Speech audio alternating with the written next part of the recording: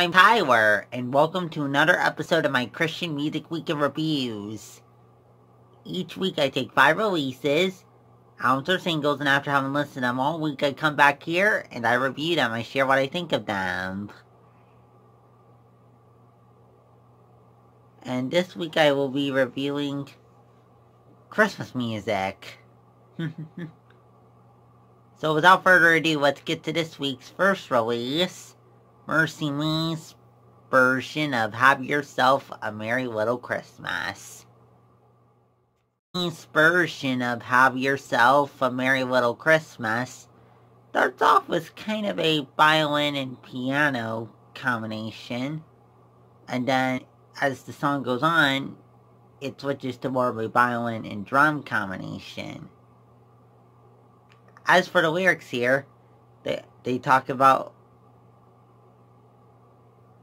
they give warm season greetings and wish for being together and wish for a better future in the new year.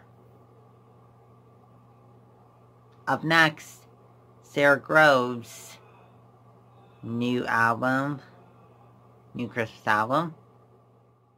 The review of Sara Grove's new Christmas album, Joy of Every Longing Heart, I probably should say that this came across as a request from my mom, and thanks Mom for requesting it. I myself am a Sara Groves fan, so this works great. Now let's jump into how it sounds. A lot of piano on this album, but also we get violin, bass, guitar. We get all that on this album. As for the lyrics here, talks about longing for Jesus' coming to this earth, which he has at Christmas. Up next, Dream Christmas Volume 4. From Volume 4 features some of Dream label group's most notable artists, including We Are Leo, Joel Bond, Hillary Jane, and Switch, just to name a few. The album has some pop stuff on it, and then some worship stuff on it, and some that is kind of a collision of the two, stylistically speaking. As for the lyrics here, great lyrics here. Very joyful, and they talk about how God has come down to be with us. Up next, Howie Starr's new EP, Born is the King. Review of Howie Starr's new Christmas EP, Born is the King. I just have to give thanks to someone requesting it. Thanks to the person that requested this. Now let's jump into how it sounds.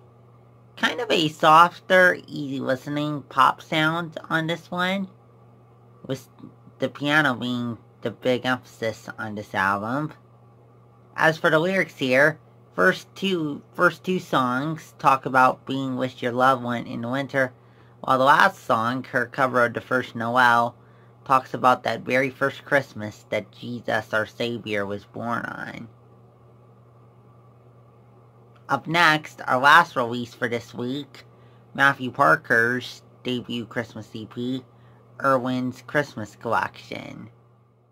Parker's new Christmas EP, Irwin's Christmas Collection, has synthesizer, bass, and violin. As for the lyrics, they talk about a few different things. So let's talk about it a little bit. So the first song, Mistletoe Meltdown, is really hilarious. He basically says all he wants for Christmas is no kissing under the mistletoe for him this year. The next track is basically what the 12 days of Christmas would sound like if we were only to sing the 12th day. The last song, though, Kindle, takes a little bit more of a worshipful tone to it, as he talks about how God's light has come, bringing hope, peace, salvation and love to all mankind till the end of time. Come back next week for 5 more releases. If you like what you saw in this video, please subscribe. Also, if you have any Christmas releases you want me to review, please leave that in the comments below. Also, if you heard any great regular releases that have come out since last Friday or this Friday, and you want me to review those after Christmas, don't hesitate to leave those in the comments too. Also, be sure to give this business page a like on Facebook. I'm going to leave a link to that in the description below. Also, if you want to check out my playlist based on books, please check out the playlist section of this channel for that. Well, Merry Christmas. I'll go now. Bye.